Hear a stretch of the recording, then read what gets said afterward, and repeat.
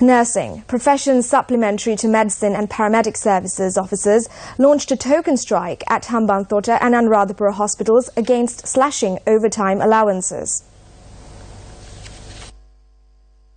Nurses, pharmacists, public health inspectors, laboratory technicians, radiologists, opticians and others involved in 16 professions are taking part in this token strike.